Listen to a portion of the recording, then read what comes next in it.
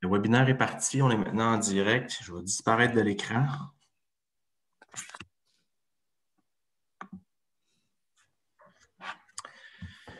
Excellent. Alors, bonjour à tous et bienvenue à cette disponibilité média du Rocket. Good day, everyone, and welcome to this Laval Rocket Media Availability en compagnie de l'entraîneur-chef Joël Bouchard. J'invite les médias à lever la main de façon virtuelle pour poser une question au coach. On va commencer avec Guillaume Lefrançois, La Presse.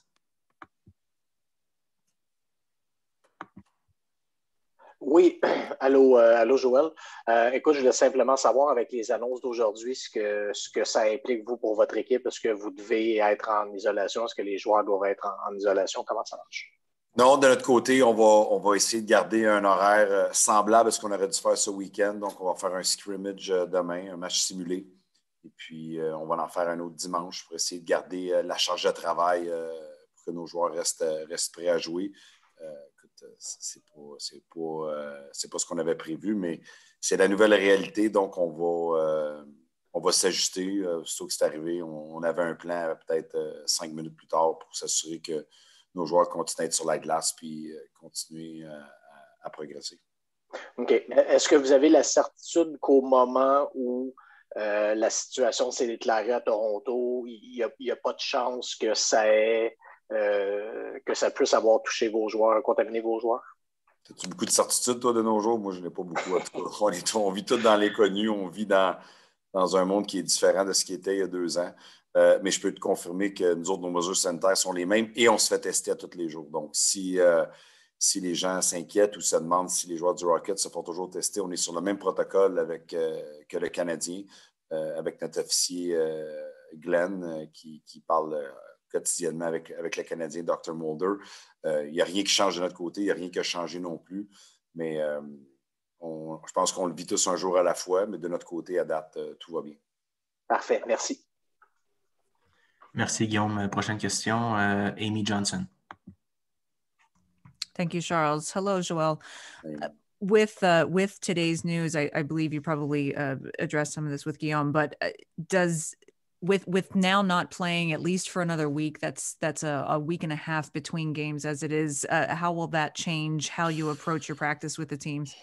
Well, Amy, we had a plan 5 minutes after we found out. So what we're going to do is we're going to do scrimmage tomorrow, and we're going to do scrimmage on Sunday. So we're going to keep the same workload. We got to make sure players stay fit, stay ready. We got a Mysak, Ilonen, Belzil, and Venmo that will be in the scrimmage tomorrow. So we'll have bodies, and we'll do the same thing on Sunday. We'll have a practice on Saturday. We'll have another training on Friday. So nothing has changed for us in a way that will give the workload. They're not official games, but we'll push each other. We'll even try a few new things. And the good news is we have a game on Wednesday against Belleville, which, it's good to have that game there.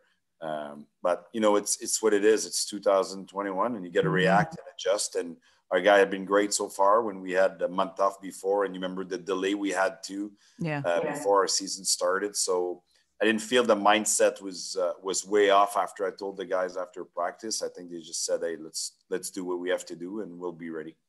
Considering that your team was in Toronto playing the Marlies last weekend, are there additional concerns or precautions or protocols that'll go into place, or will it just continue to be business as usual with monitoring everything? Well, there's no concern in a way that we're getting tested every day. So nothing has changed for us. We're getting tested every day. We have to fill out every morning on our cell phone, any symptom, any drastic change. So for us, nothing has changed. That being said, we go one day at a time. We don't take anything for granted. I think our protocol has been pretty tight. Glenn, our officer, has been doing a great job on making sure we stay with it. But hey, it's a hell of a virus. It is what it is. And I think you just got to kind of look at yourself every day and push yourself to be as cautious as you can. And it's a reminder that it's out there. The good news is vaccine is going up. I'm positive about the future. But the reality right now is we have to take a step back and make sure every day we keep getting tested. But at least we can go on the ice and work with the guys. Excellent. Thanks very much. Stay safe. Thank you, Amy. Je vois qu'on a quand même plusieurs médias sur la ligne. Je vous invite à lever la main de façon virtuelle. Stéphane Leroux. Écoute, Joël, juste une confirmation. As-tu vraiment l'impression que ces 2 matchs-là vont être repris ou ils vont être juste cancellés? As-tu eu des indications là-dessus? J'ai pas d'indication, mais on va tout faire pour reprendre les matchs, évidemment.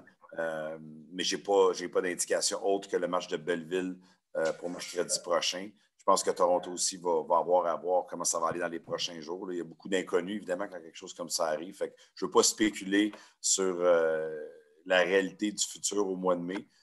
Mais regardons, au moins, on est content d'avoir ce match-là contre Belleville. Ça va nous donner une chance de jouer dans 7 jours. Et puis, en attendant, on va se préparer. Merci. Merci, Stéphane. Grant McCagg, next question.